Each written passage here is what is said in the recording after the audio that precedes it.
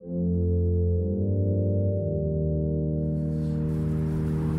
welcome back. This is Zestology, the podcast all about energy, vitality and motivation. I'm Tony Wrighton, and today looking at the surprising power of music with a man who's a friend of the show. He's been on it, I think it's 4 or 5 times now. Dr. Simpson, elite performance coach, medical doctor, and someone who has a bit of a musical pedigree, as you'll find out. So today we look at music, we look at the morning technique that Steve dips in and out of, that really helps him to relax and kind of set up his day, and how music ties in with all of that. You'll also hear the story of how Steve, frustrated by the fact he couldn't find any music which quite did what he wanted it to do, wrote his own piece of music with a specific beat, which I thought was quite cool. It's another podcast that I recorded a few months ago, and I'm so pleased that we did, because I love music myself. I've got a musical summer, been to a few festivals, and also been to Ibiza twice, which makes me sound a lot cooler than I am. But music obviously played a big role in those trips to Ibiza as well. And I wanted to look at the role that music can play in kind of motivation and vitality. And that's why we're featuring it today on Zestology. We are recording. Steve, how are you? I'm well, Tony. Thank you very much for agreeing to do this, as always. My pleasure. It's the 4th one we've done, isn't it? You know, I don't keep count. But yeah, it is. And you look very well yourself. In fact, you've just told me. Yeah, 5 kilos I've put on. 5 kilos. Yeah. Let's talk about music, Steve. You do heart rate variability training every morning, don't you? I do. Could you explain to people what that is? And then we'll explain how that ties in with music, because I know that we've briefly mentioned this in a podcast before, but it's fascinating. And for you, it's had a massive impact on your life as well, hasn't it? It has, yes. Well, I'll keep the science to an absolute minimum. Heart rate variability, it is what it says. I mean, let's take an example. If your heartbeat was 60 beats per minute, I mean, the normal for a man is 72, but the maths is a bit easier. If it's 60 beats a minute, then you would think, okay, that means that every second my heart beat once. But it doesn't. Because sometimes it'll be less than a second, and sometimes it'll be a bit more of a second. But over the whole minute, it'll be 60. So 60 is the average. And the more that the variability, the more that it fluctuates, the better it's supposed to be, because it entrains your heart and your brain and your breathing, and gets everything working together in sync. You'd think it'd be less. You'd think it'd be the more that there's variability, that'd be worse, but it's better. It's better, and you would think that. Now, there's a big proviso here. There are heart diseases and arrhythmias that you can get, where you can get an enormous amount of heart rate variability, but that is pathological. That is different. That is not a sign of health. Too much about it. Hopefully that's all right. But in general, and I believe the reason is because if you're the caveman and you're about to get attacked by the lion, your heart needs to be used to a massive amount of variability to be able to cope in that situation, so it doesn't give you a heart attack. That's a very good example. It is. It's as if the heart is primed.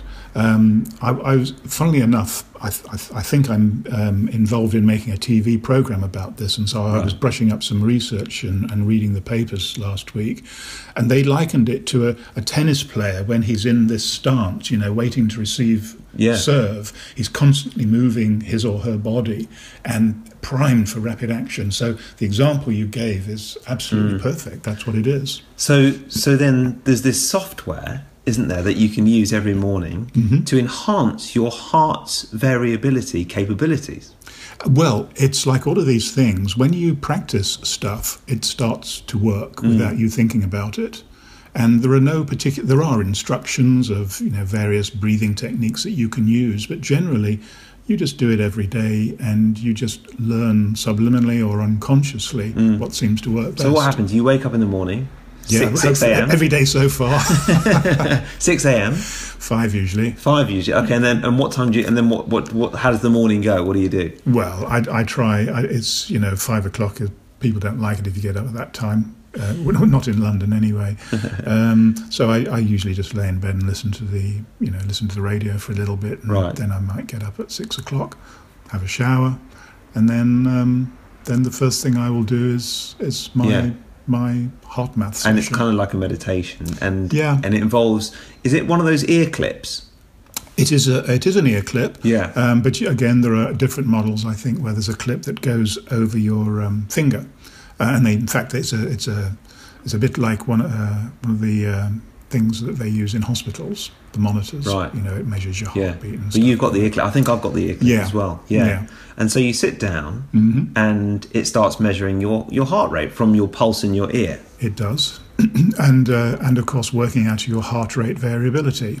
And it gives you certain cues. I mean, it's all programmable. If you don't like these noises, you can program them out. But there are different noises little pinging noises, and it will tell you when you're in a state of high coherence and good heart rate variability. Yeah. And likewise, you'll get a noise when you're not. And so you learn the kind of breathing to do and the state of mind to get into to hit lots of green lights. Yeah. And this is where the first kind of example of music comes in, because sometimes, in fact, most of the time, you do this with music, don't you, when you're doing your heart rate variability training or your meditation or whatever you like to call it in the morning? I do. Yeah, I do. Shall I tell you what kind of music I use? Yes. As an example, I mean, I wouldn't recommend heavy metal music because basically you're trying to chill. But some people might chill to heavy metal music. They could do, I guess. You could put together a real chill heavy metal playlist. Yeah, you could. Oh, talking about that, I heard a fantastic heavy metal band. They were playing Bridge Over Troubled Water. They're called something like, I'm going to get the name wrong, but it's something like Tormented or Warped or something like that.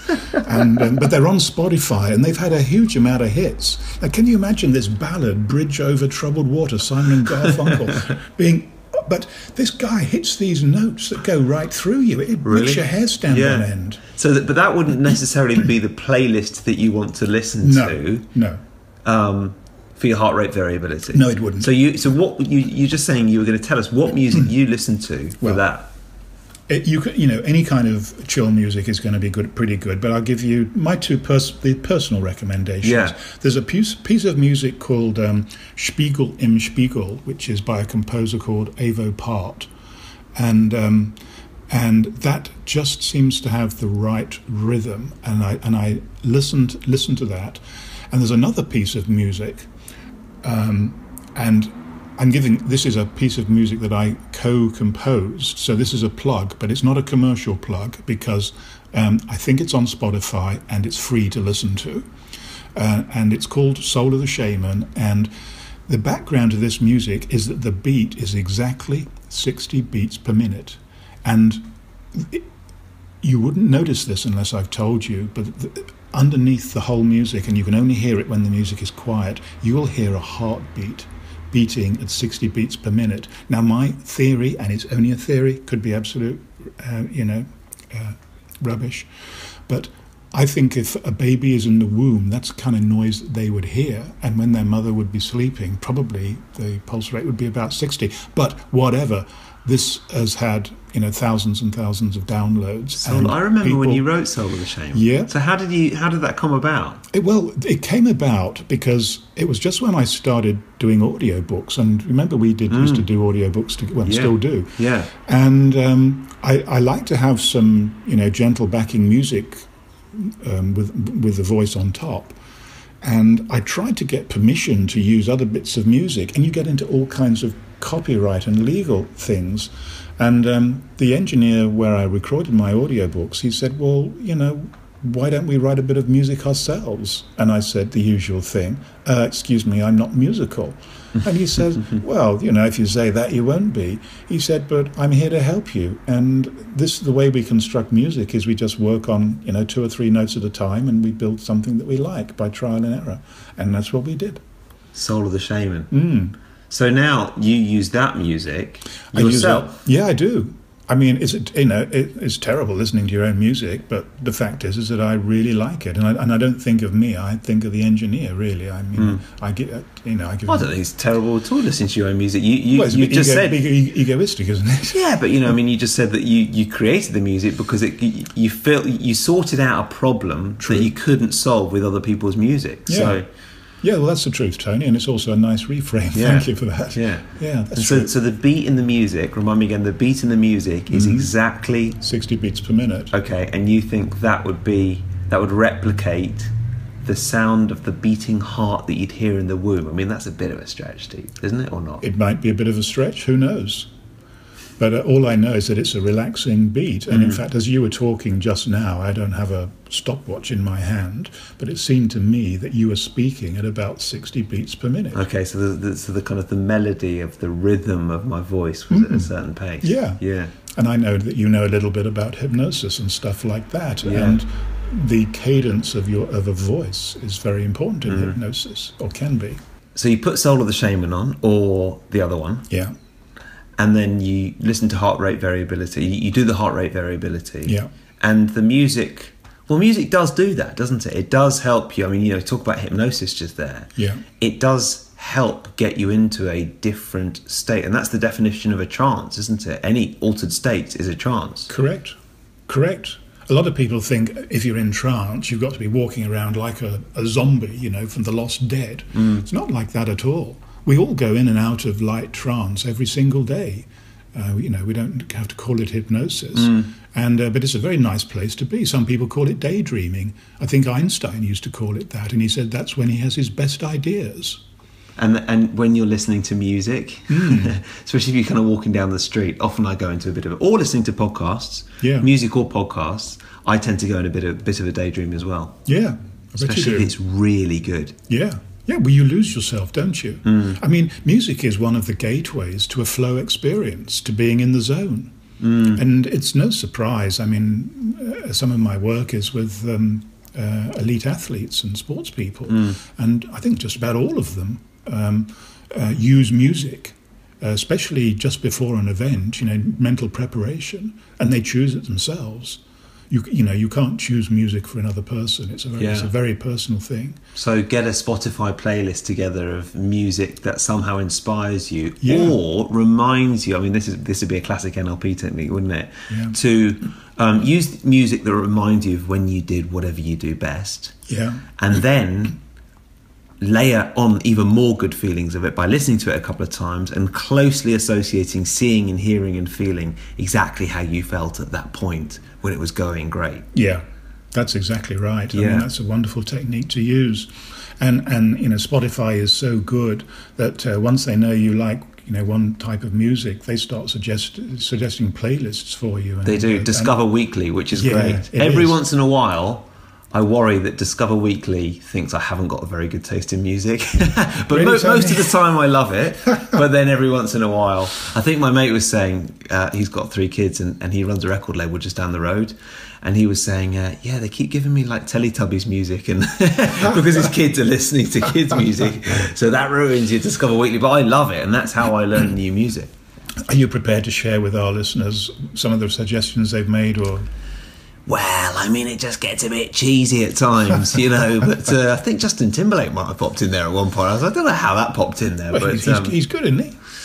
Yeah, but, not really my normal choice of music. But in general, and also, I mean, it is brilliant anyway, and you're right, it learns the type of music that you listen to. Yeah. In terms of trances then, would you use that with... you were talking about working with athletes. Have you ever actually sat down and created playlists with them or talked about how they use music, or is it just something that they tend to do? I've talked about it, I mean, I always talk and often when we will have sessions together, if I'm wanting to shift their altered state into a state where, we can get maximum learning the fastest, I will play some music such as we've discussed.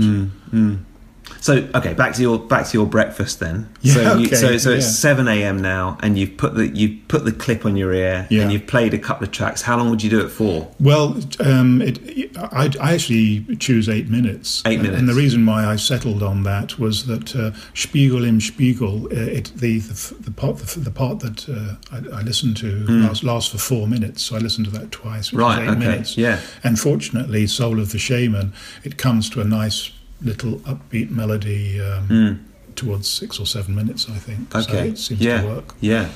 And then I think it's important to say, people listening to this who think that sounds like a lovely way to start the day, but I haven't got a HRV thing to clip to my ear.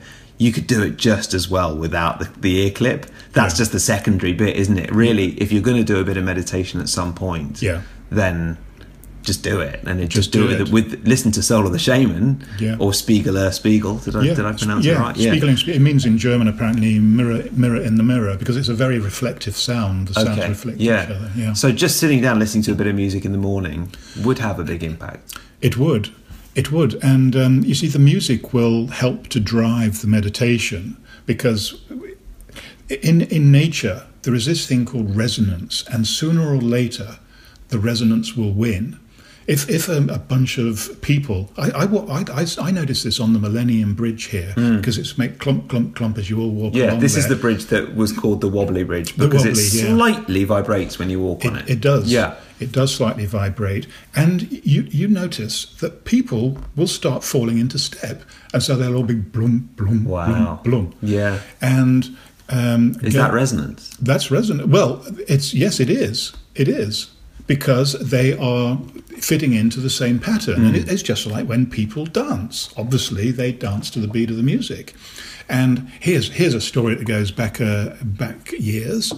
When soldiers are marching, left, right, they come to a bridge. You horrible lot, break step. And what that means is that they stop marching and they walk normally, because they don't want them to resonate the bridge, because in the old wooden bridges they would resonate and they could get a wobble on and maybe even fall into the river. Yes. Yeah. So be careful. Yeah. So the resonance, why is resonance a good thing normally? I mean, why is it potentially good that everyone potentially, or is it good that people potentially fall into step on the Millennium Bridge? Well, I think it's good because people want to do that. And now, if there was a very high frequency resonance, it could be quite stressful. And probably people have exploited that in interrogation techniques and stuff. I mean, I haven't got a clue. But when you start talking about frequencies, that's interesting, because just before we started recording, we were talking about the link between music and the different frequencies in which the brain waves operate, weren't we? We were, yeah. Do you want to just kind of remind me of what you were telling me then? I'll try. I mean, first I better say I'm not a neuroscientist, so this is a very coarse. You're a doctor, so we trust you, Dr. Steve. I know, and you all think doctors know everything. I'm sure you think don't. And you'll be wrong. Most things. Okay. All right. Well, from studies that have been around a long time now, we can wire the brain, externally, stick electrodes on our heads, and we know that there's 4 basic types of brain waves, and they're called alpha, beta, theta, and delta.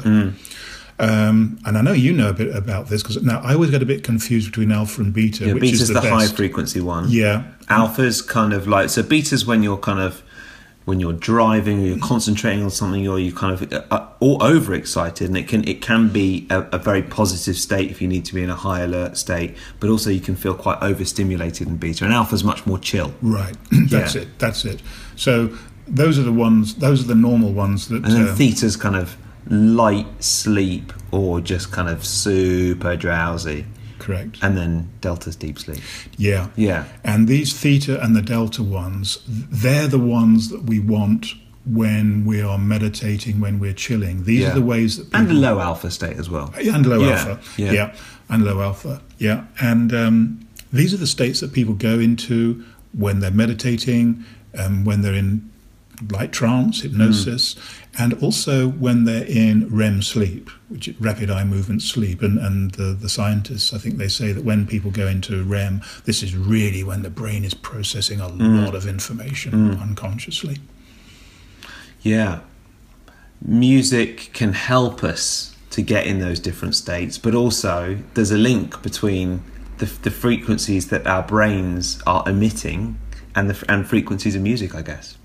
So when you were saying don't listen to heavy metal, there's a good reason why you said that. And that is because it's quite a kind of excitatory vibe when you listen to it. I didn't mean don't listen to it because it's no good. I mean, I actually don't listen to it if you want to do heart rate variability meditation at 7 o'clock in the morning. Right, that's it. So it's quite interesting because I often hear people say the same thing with TV. You know, don't watch, or actually people say it often with internet as well, don't watch kind of super hardcore kind of car chases or murder scenes on TV, or even like look at Facebook and stuff in the half hour before you go to sleep. I wonder what you're going to say then. Yeah. Because your brain is like super overstimulated just at the point when you're trying to chill out. Yeah. So there's a time and a place for different levels of stimulation. Certainly is. Yeah, and you don't want to be watching the way the news of the world is at the moment. You don't want to be watching news late at night just before you go to bed. And I have mentioned this on a podcast already, but I'll tell you again. The night of the US election, did you stay up late and watch it? No, I did. Did you? And I slept so badly. Yeah, because and I'm not going to go into the ins and outs of the result. It was just, I was so overstimulated by having watched this kind of reality show soap opera play out over a period of months, and then a very dramatic night. And it's about half through our time when I, tried to go to sleep. Yeah.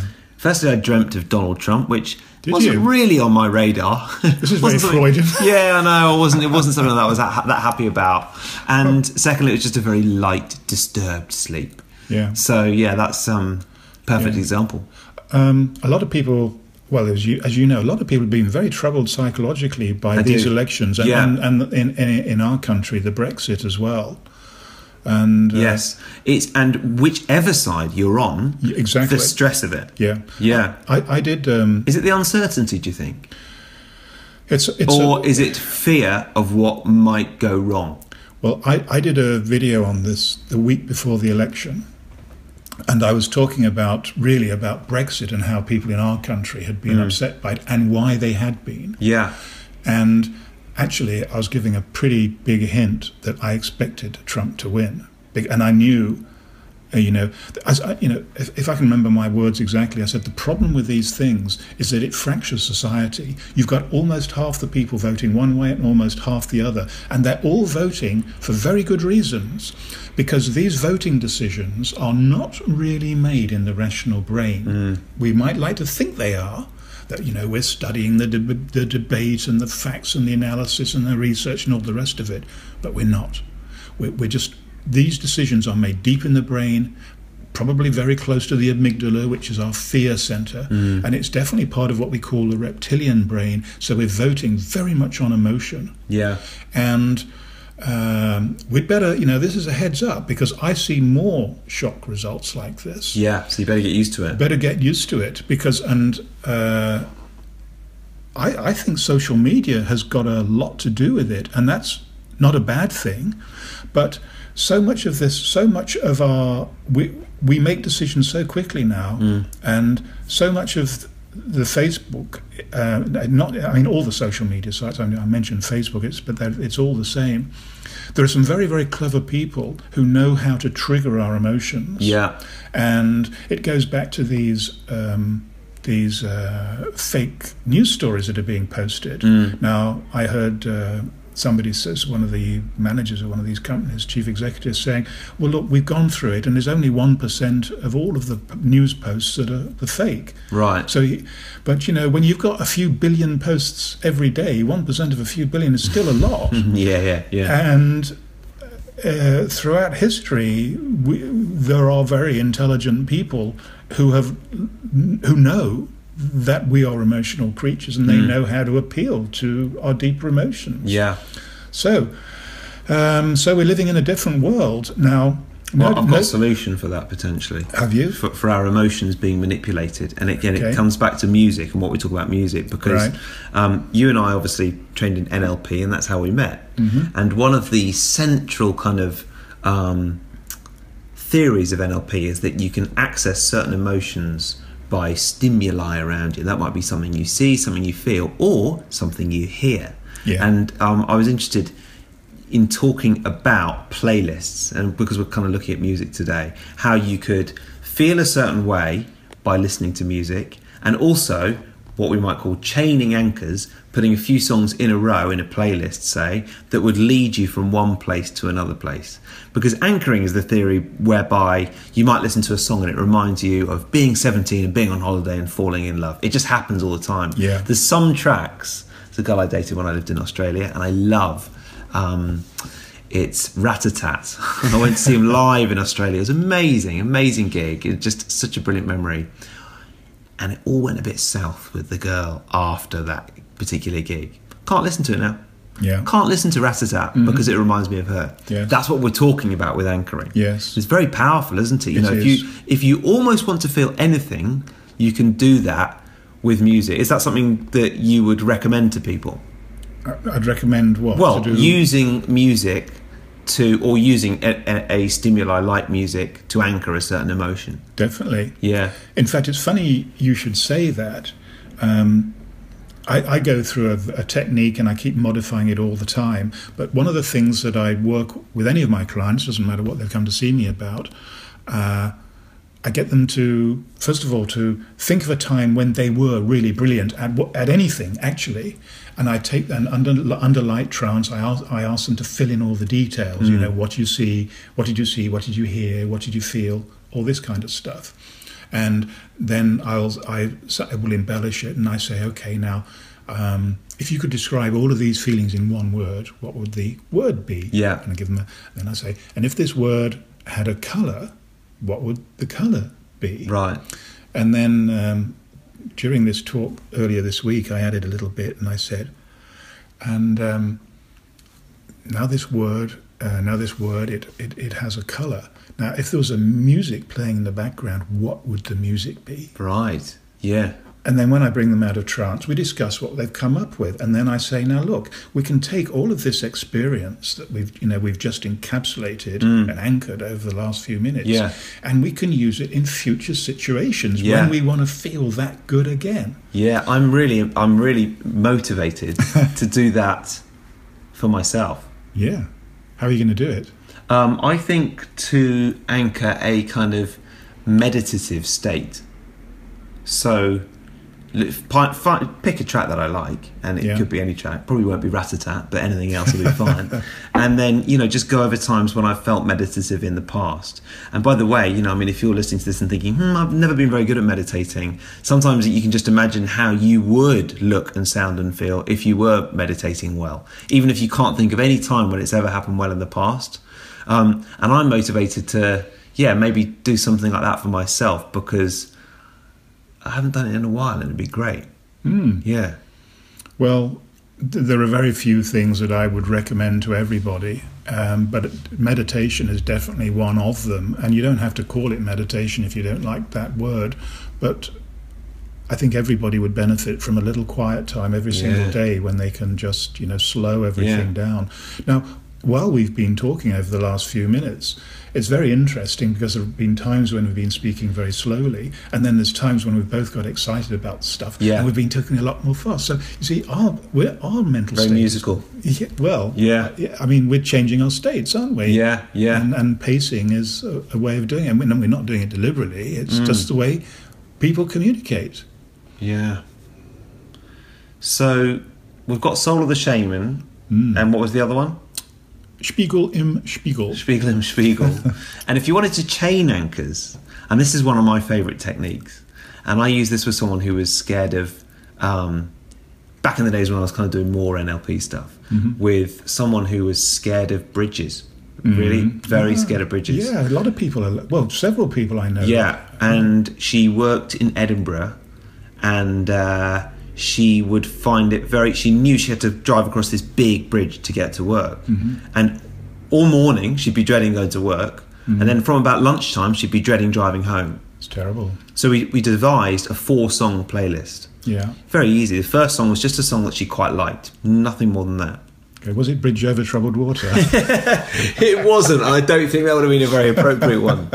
And The second one was one that left her feeling a little bit more uplifted and confident. Good. The third one, even more so, like an upbeat song that enhanced her mood, made her feel good, and left her feeling confident. And the fourth was her all-time great song, which she associated with a superb memory of being relaxed, safe, and confident. So she kind of, rather than just putting on that fourth song, it was too much. To expect her to get into that state straight away. She took herself from 1 to 4. She put it on 15 minutes before she got to the bridge. By the time she got to the bridge, she could drive over it relatively normally, and then she was over and she could put something else on. Yeah, that is so good. And you know, I've never heard of this one before, but you're absolutely right. And you can't go from A to Z without touching the other letters along the way. And when any kind of work that we do with clients, they always want to go to the last chapter of the book, or they want to, get immediate results. And obviously, we always want the person to walk out of the door better than they walked in. But there are some other steps that sometimes take a little time. That's good tweetable, that one. You can't get to A to Z without all the letters in between. And we live in a very impatient age, don't we? Yeah. I'm definitely impatient. What's the time? Yeah, exactly, yeah. It's almost 1 o'clock for us, isn't it?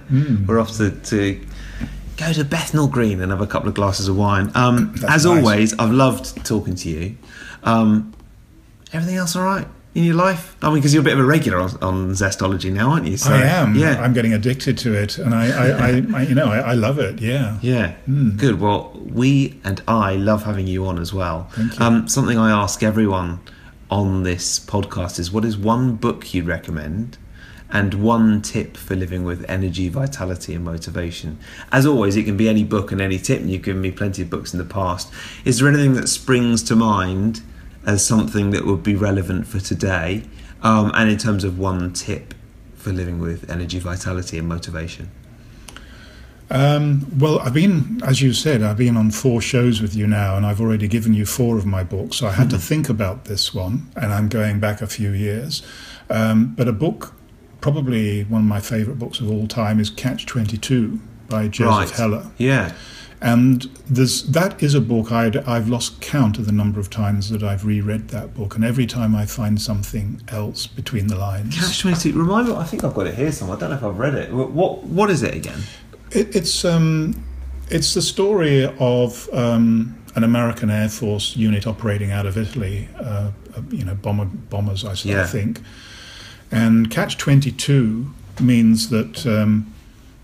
Basically, it's an ambiguous statement.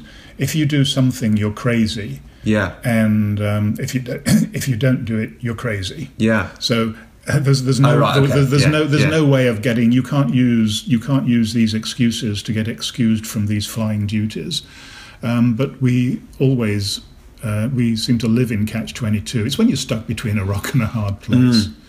But I would recommend that. Okay, and then actually you've also recommended some music in this as well. Remind me once again what it was called, that first track that you'd like to listen to, which is 4 minutes long? Spiegel im Spiegel. It's quite well known by Evo Part.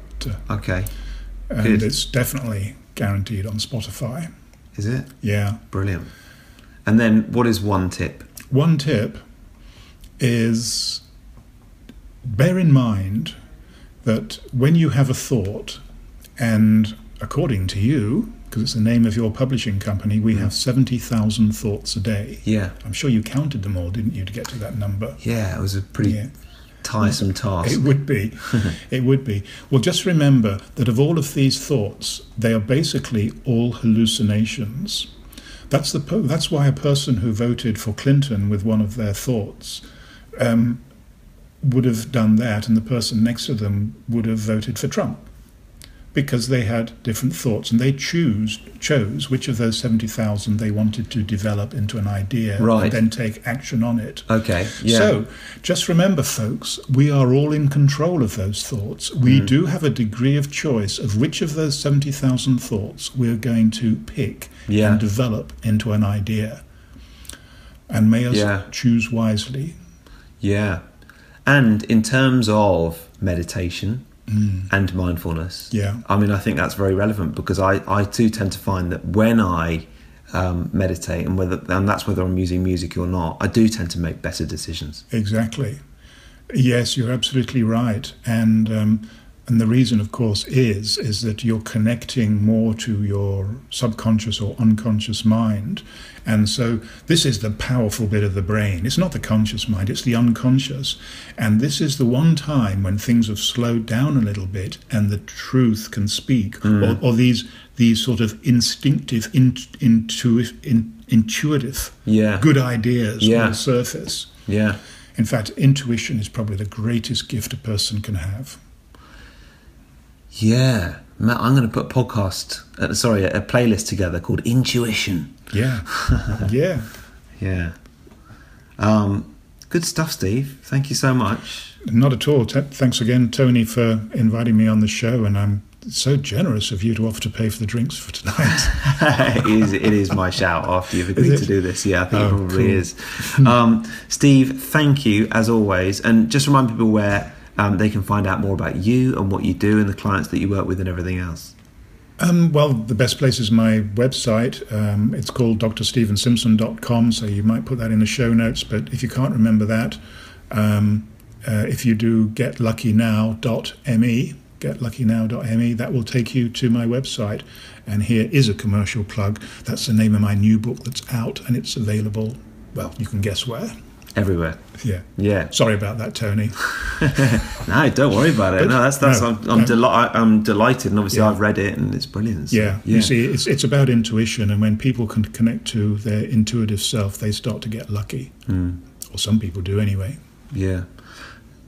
Maybe there's enough luck for all of us. There is. Yeah. There is. And you see, we don't use a lot of the luck that's around us because we don't see it. And please, I'd say, don't fall into the trap of thinking, oh, if I have a big slice of luck, that means there's some poor person on the other side of the world who's going to have less. Right. It doesn't work like that. Yeah. Fortunately, we live in an abundant universe, so we can be as greedy as we want to be. Yeah. Within reason. Well, it's funny you should say that, actually, because I was just talking to someone about a friend of mine who's also a podcasting rival, who's got slightly more listeners than I have. Really? And my first instinct when I found this out was to kind of say, oh, that's annoying. And then I quickly thought, do you know what? That if the pie is bigger, the slice of the pie that I will get is bigger as well. You know, not only that, I share loads of ideas with him on podcasting and how to get the word out there and everything else. Yeah. And I quickly reframed and rethought about how I had slightly less listeners than him could actually be a good thing, because I could learn from how he's getting more listeners. Yeah. I mean, you could. I mean, again, that's another wonderful example of a reframe. And because we all have these negative emotions inside us, and I suppose you're a little bit envious of this other person, think, oh, God, I'm working just as hard as him, maybe more. But you quickly killed that one. You exercised control over those 70,000 thoughts. Yeah, I probably did. And you substituted it with positive emotions. And there's one good thing. There's, good luck flows to good luck. Good emotions flow to good emotions. People flow to good emotions. Yeah. And to people who are positive. Good stuff. Yeah. I won't be too jealous if I see his listening figures and they've gone up even more.